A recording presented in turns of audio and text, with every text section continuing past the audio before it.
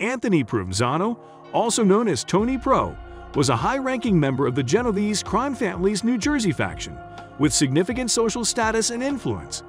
Because of his position as International Brotherhood of Teamsters president for Local 560 in Union City, New Jersey, Tony Provenzano was well known for his associations with Jimmy Hoffa.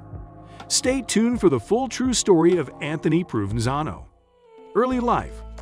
Tony Provenzano was born in the Lower East Side of Manhattan on May 7, 1917, as the fourth out of 6 children to Sicilian immigrants Rosario and Josephine Provenzano. The little guy was Tony Provenzano.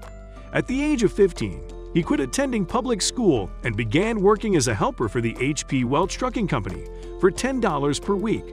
He became a driver 3 years later. Tony Provenzano worked for Teamsters Local 560 in Union City, New Jersey, as a business agent from 1948 to 1958, as president from 1958 to May 1966, and as secretary-treasurer from November 24, 1975 to June 1978. Tony Provenzano lived in Clifton, New Jersey, and Hallandale, Florida. Provenzano cited the Fifth Amendment 44 times in front of the Senate Racketeering Committee in 1959. Early life stories and subsequent life experiences can diverge significantly. How did he become the mafia from being an ordinary youngster? Stay with us a little while longer, and we'll tell you everything about his indictments and how they lead to his prominent mafia image. Career. In order to meet with Salvatore Brigaglio, a loan shark with ties to the mob, Teamsters Local 560 Secretary-Treasurer Anthony Castillo flew to upstate New York in June 1961. According to federal government claims, Castillo was killed by Brigaglio and Harold Konigsberg. Following that, Tony Provenzano's brother Sal was appointed to the trustee position formerly held by Castillo in August 1961. Brigaglio was appointed to the position of business agent in September 1961, and Tony Provenzano's other brother Nunzio was appointed to the position of business agent in February 1963. For demanding and receiving labor peace payoffs from the Dorn Transportation Company between 1952 and 1959, Provenzano was accused of extortion on November 15, 1960, in the District of New Jersey. Tony Provenzano was convicted of extortion on July 12, 1963, and sentenced to 7 years in prison. He served 4.5 years from May 1966 to 1970.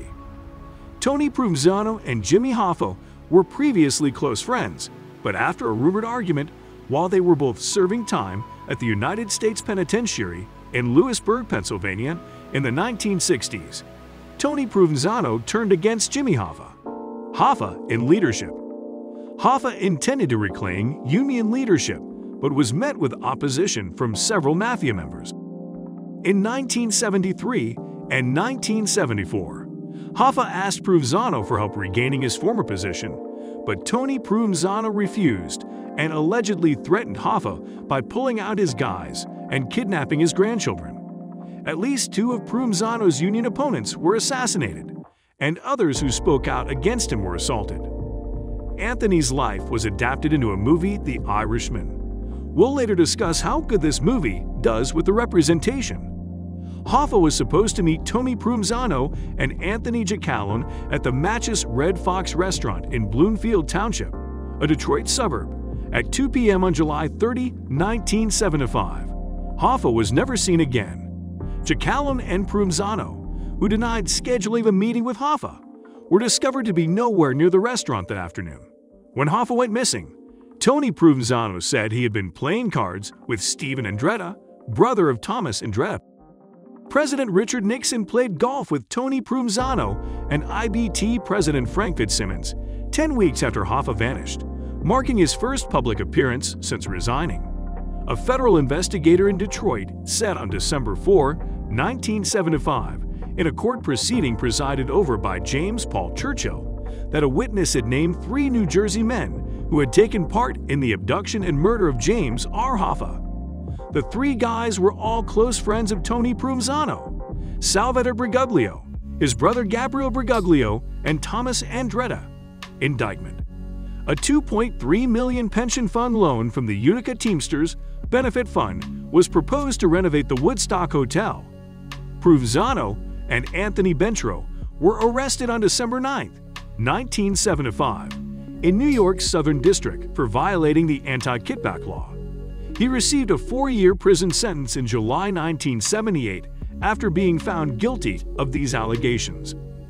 A tennis club that was serving as a cover for a sizable mafia operation was just busted by the feds. They'll undoubtedly face racketeering charges. Tony Provenzano, Brigaglio, and Konigsberg were charged with conspiracy and murder in connection with the death of Anthony Castellitto in 1961 on June 23, 1976, in Ulster County, New York. On June 14, 1978, Tony Provenzano was found guilty of murder. The conspiracy to commit murder charge was dropped. A week later, in Kingston, New York, he was given a life sentence.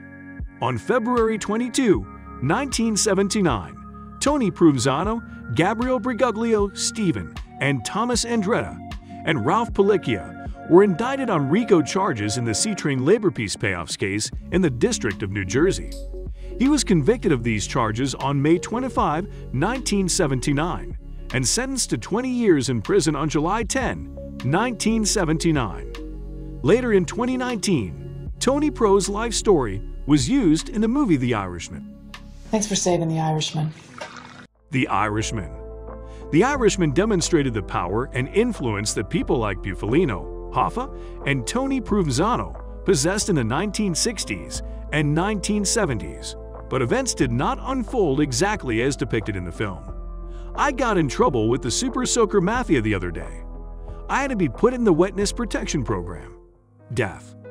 Tony Provenzano died of a heart attack on December 12, 1988, at the age of 71, at the Lompoc Federal Penitentiary in Lompoc, California. He was treated for congestive heart failure a month before his death. He was laid to rest in Hackensack, New Jersey, at St. Joseph's Cemetery.